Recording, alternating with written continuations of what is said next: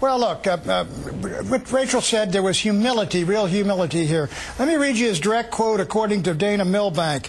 He's telling the congressional guys, "This is the moment the world is waiting for. I have become a symbol of the possibility of America returning to our best traditions." I mean, upon what meat has this our Caesar fed? He is sounding like America's hot dog, really. Out there, he's in Berlin. Pat, the issue here, though, is that quote has been disproved today. That quote has been contradicted by multiple other sources, talking to Time Magazine, talking to other reporters, explaining that he did not say that at all.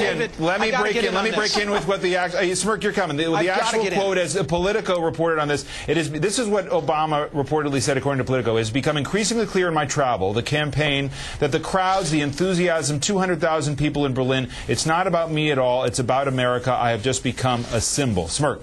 All right, nobody was in the room from a journalistic standpoint when that statement was offered, but the New York Times, I'm amazed nobody has brought this up so far. June 4, 2008, a direct quote from Senator Obama: "I love when I'm shaking hands on a rope line and I see a little old white lady and a big burly black guy and Latino girls, and all their hands are entwined and they're feeding on each other as much as on me. It's like I'm just the excuse." In other words, he said it before in the proper context.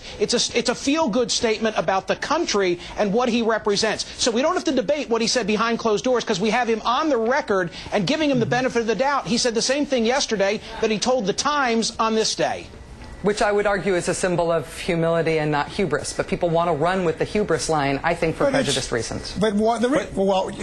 Is Dana Milbank doing this for prejudiced reasons? Come on. I'm not accusing him of being racist. He's the source of the story. No, listen, Pat, how could you look at of everybody that's critical of Obama when he's in a rough patch, to which he's responding with angry ads which show these attacks are working? Whether or not they're working, I think we have a responsibility to talk about whether they're deserved, Pat. And I think when when John McCain doesn't speak to Pat Buchanan as being presumptuous, when he calls himself President McCain, but Barack Obama speaks to you as presumptuous for doing something much less damning, that says more about you than it does about the candidates. Got to take a break here. Coming back to your play date with the panel.